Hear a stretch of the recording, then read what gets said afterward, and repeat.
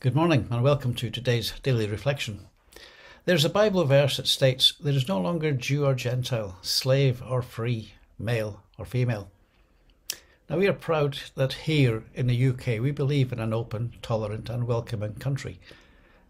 But is that belief properly reflected in real life? For example, according to a recent government report, women, for example, are on average more likely to enter the workforce with higher qualifications than men, but earn less per hour. They are more likely to take on unpaid work, 3 times as likely to be working part-time, and likely to save less into their private pension. And while we might like to believe slavery to be a thing of the past, today it is a thriving business worth millions, worldwide, even here in the UK. That Bible verse comes from the reading set for today, from Galatians chapter 3. Before, the way of faith in Christ was available to us.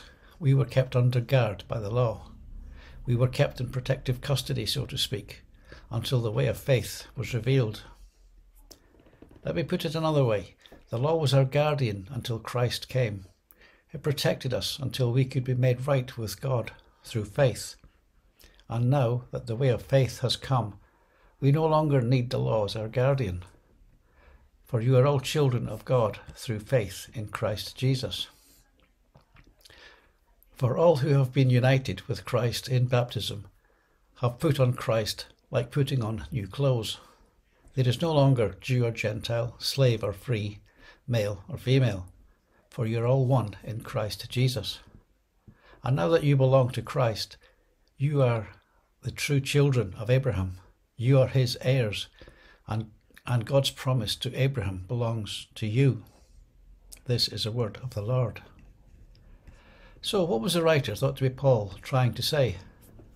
It all goes back around 4,000 years ago to the days of Abraham, as told in the Old Testament book of Genesis, when God spoke to Abraham and made him an offer that if he left his home and family, his home with his family, then God would make him a great nation and bless him. Abraham believed what God had said, and he accepted the offer. Paul writes that God gave Abraham a promise that he was forming a people, and he was beginning with Abraham. That promise was what worked out in the chapters that followed Genesis. At the time, Paul was writing this letter to the churches in Galatia. They were among the first churches to have experienced a mixed community of both Jews and Gentiles together. But some Jewish believers had started to spread the idea that the Gentiles had to become like the Jews in order to be really part of God's people, part of God's covenant. They had to be circumcised. They had to follow the laws of Moses. Paul wrote this letter to convince them that this wasn't true, that in fact, if they did that, they'd be abandoning the very message of the gospel itself. The 10 Commandments and many other laws that defined the Jews at the time, they believed that because the law of Moses had been made at Mount Sinai, that with the children of Israel were all required to follow to the letter. The 10 Commandments and the many other laws defined and regulated almost every aspect of Jewish life, matters of morals, religious practice and government, as well as justice, commerce, property rights, slavery, marriage and social interactions. It required circumcision for males, animal sacrifices and strict Sabbath observance. Ceremonial rules divided animals into clean and unclean categories. Clean animals could be eaten, unclean animals could not. This law had been essential for how God's people understood themselves for almost 1,500 years.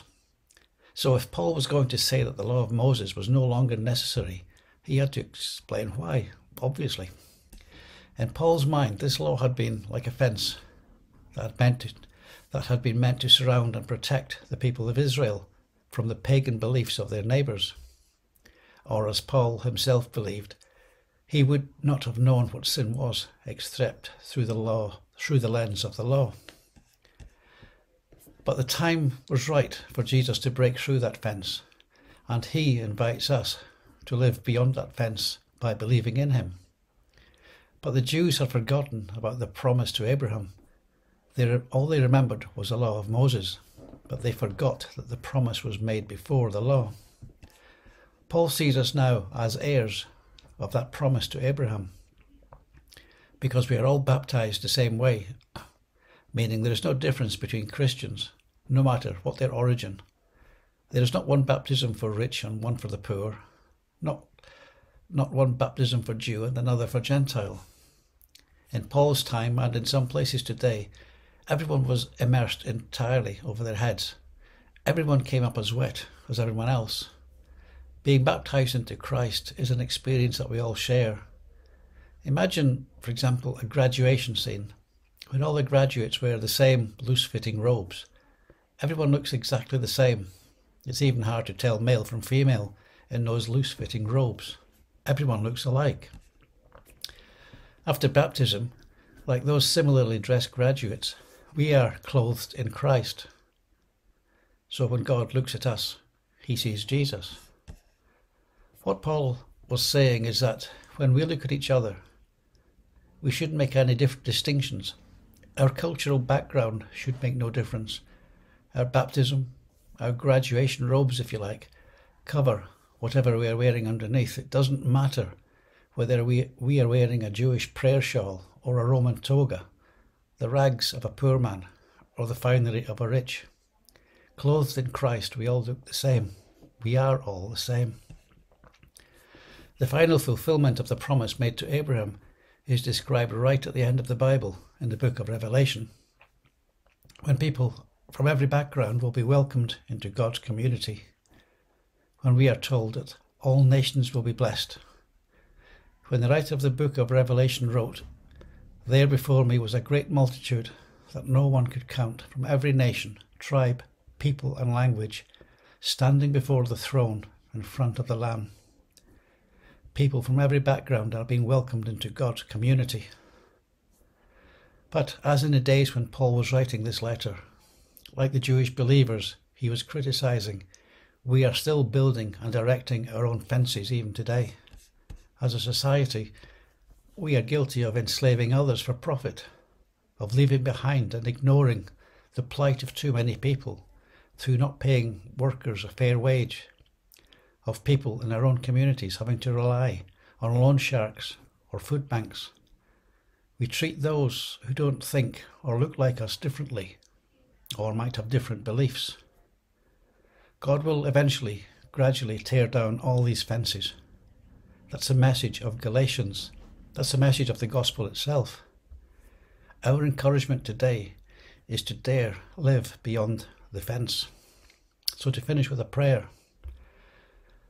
Lord, help us to be spiritual graduates, to live right outside that fence of intolerance, to fight the fight that is worth fighting, to be serious about our faith, and to let the Spirit of your Son into our hearts, to grant us intimacy with you, oneness with each other, and a serious Christianity about our lives. In Jesus' name, amen. Whatever you do, rest of the day, rest of this week, try and do it with a smile. Bye for now.